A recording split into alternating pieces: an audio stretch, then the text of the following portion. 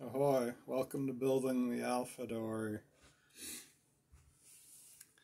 This afternoon we're going to try and see if we can get the stem piece cleaned up and draw some lines on there and maybe start cutting the bevels for the stem. Thanks for tuning in.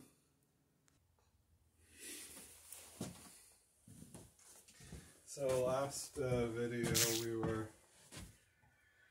cleaning up the sides of the stem where the table saw didn't cut all the way through, and we had to finish the cut on the bandsaw.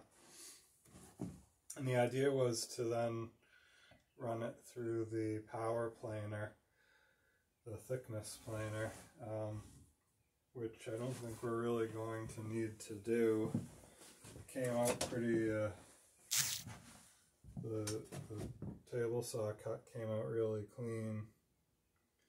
And yeah, we're just about at 2 inches now. So I mean, we could definitely run it through if we wanted to, but we're a little bit tiny bit over 2 inches, but it's pretty super clean. There's a couple little saw marks where the circular saw was running, but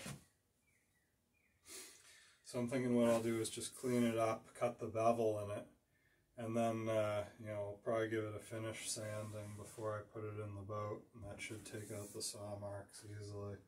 So there's not really any reason to thickness plane it. So the next thing to do is to clean up this bandsaw cut. It's a little bit wavy. Where you can tell this is the new blade I put on the bandsaw, starting right here, and then behind that where I was using the old blade, that needs to be cleaned up a little bit. It's pretty smooth from here forward. That's just going to take a second or two to clean up. So yeah, I got the bench cleaned off, and we'll have at it.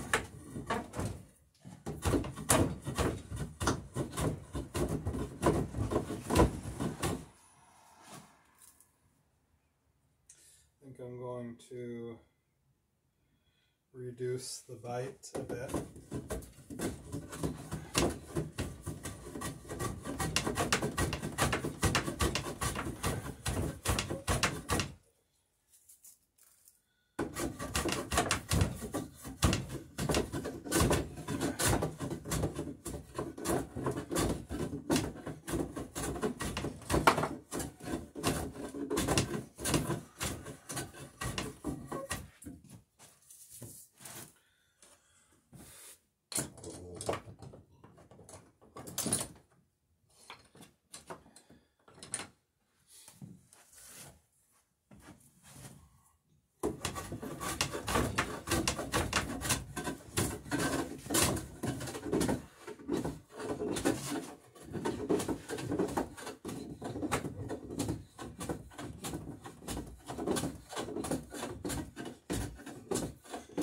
When you're planing oak, you really just want to take your time and take a little bit off with each pass to get that blade too far down. It's really going to dig in, and it's going to start tearing grain and not give you a very good cut.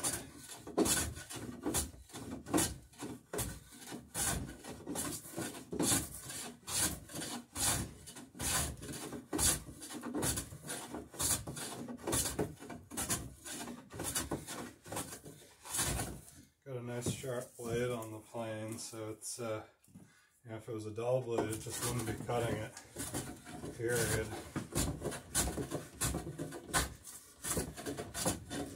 This is some nice tight grained white oak from the woods of Granby, Massachusetts. I picked this log up when I was out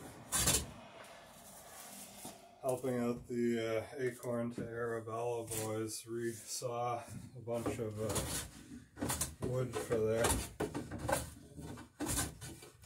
ack Atkins double ender project I've got going out there.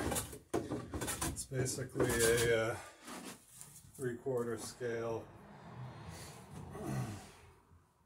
basically a 3/4 scale Scandinavian rescue boat that they're building.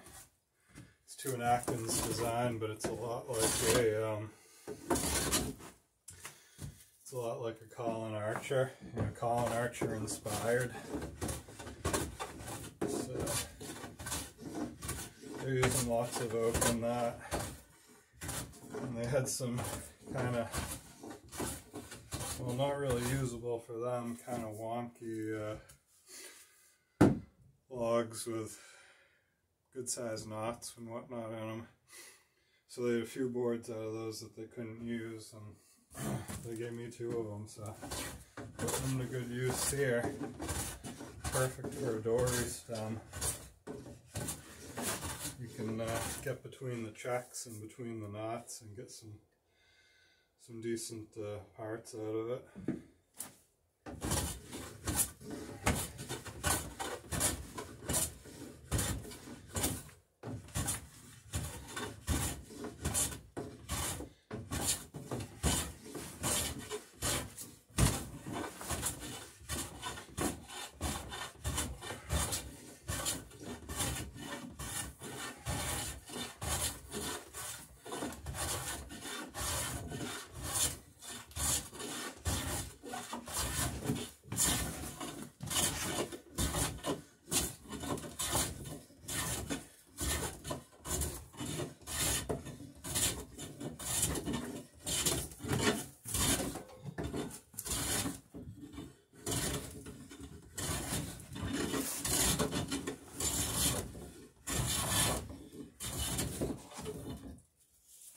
See how just how quickly the planing is going on the part of the cut with the new bandsaw, because I was able to actually follow the line with the new blade, whereas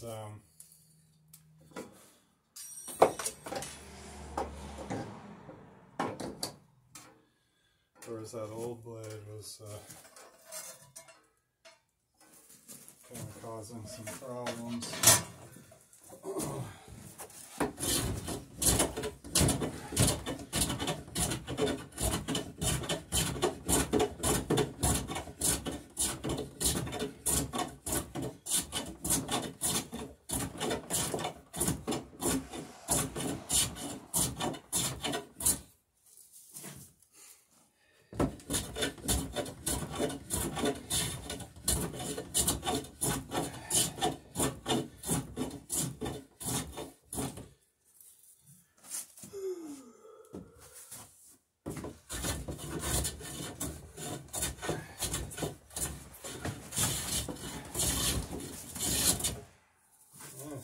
Alright, well, we're pretty close to being there.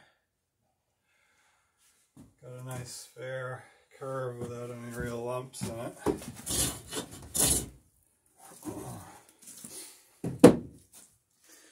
As you may be able to see, there's a knot right here, which most of that knot's going to come out when we cut the bevel. So not a big deal anyway, it's a fairly tight knot, and this is a big huge chunk of oak for the stem, so. Alright, well, I guess I'll flip it over, see if I can get the other side done, the concave side, and yeah, I'll be back in a bit.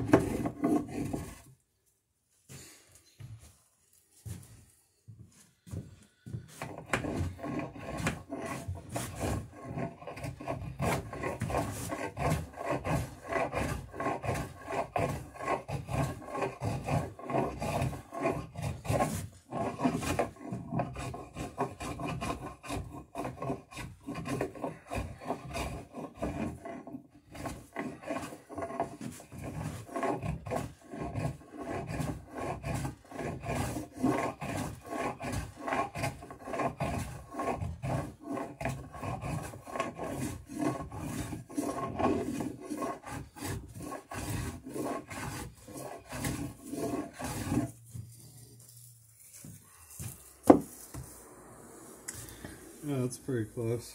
And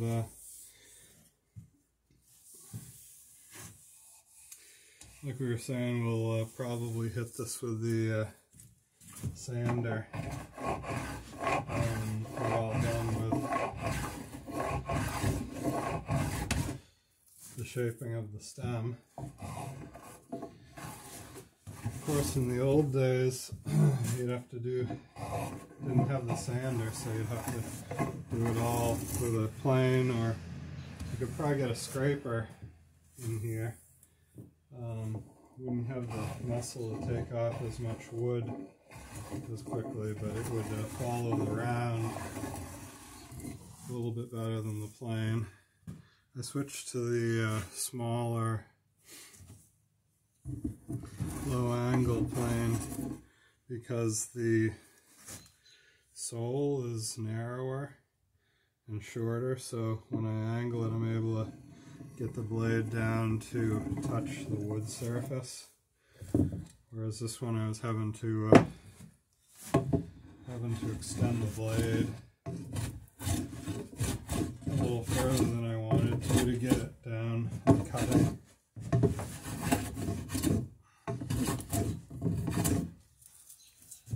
When the blade's out, when it does grab, it tends to dig, so it'll it can lift the grain of the wood, or it'll just kind of drive in and make a hard cut and not take off the wood that I want it to.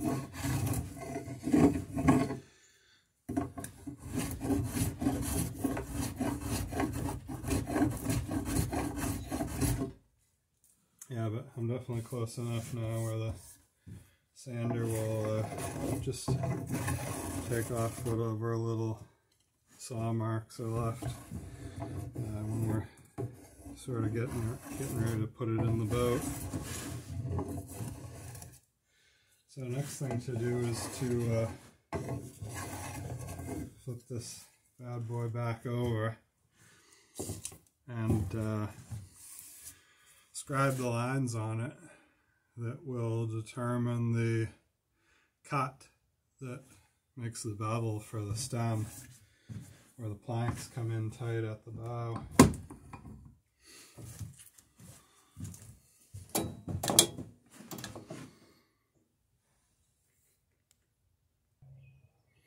Alright, so here's the pattern for the stem. What I want to do is get the angle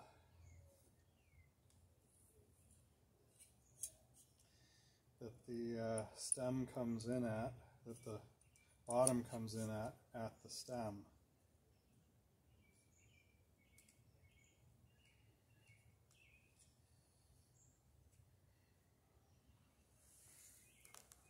So I'll put the bevel square on it. Take that angle,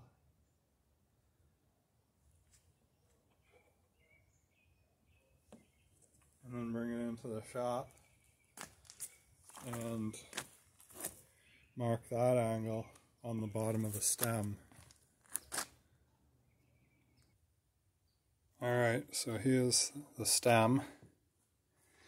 Here's the bottom of the stem where it's going to be kneed into the bottom boards of the dory. Now what we do is put the bevel square on there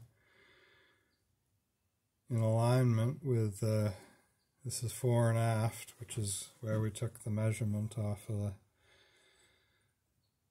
the bottom pattern.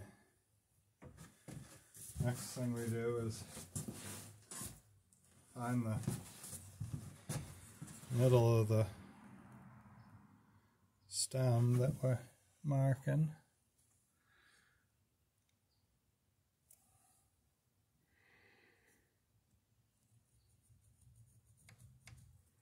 So it's going to be at the 1 inch mark.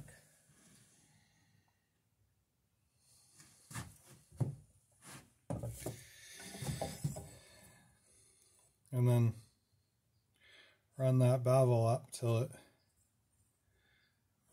crosses the center line of the stem. Mark that off.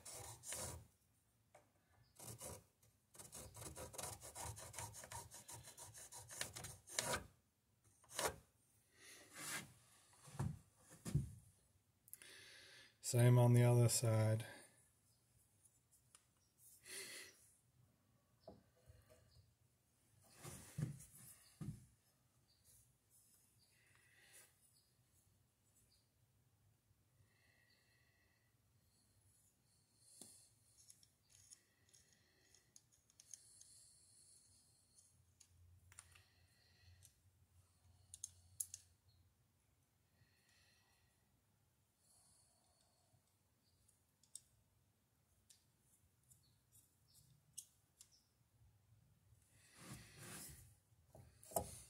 Run it parallel to the side of the stem, which is going to be parallel fore and aft. Bring it up till the bevel line crosses the center line on the stem and make the mark.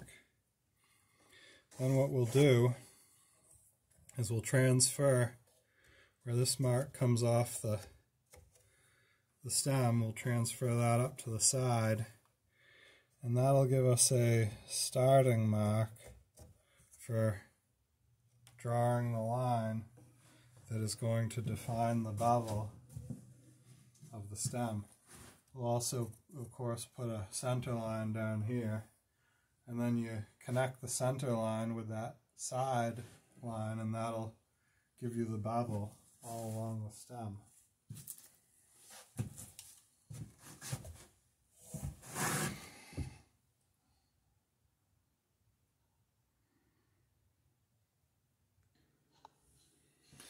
Thanks for watching Building the Alpha Dory. Tune in on the next video when we finish marking the stem and hopefully get some more of the framing and the transom finished up. Anyway, if you've got any questions, feel free to leave them in the comments and I'll try and address them in a future video.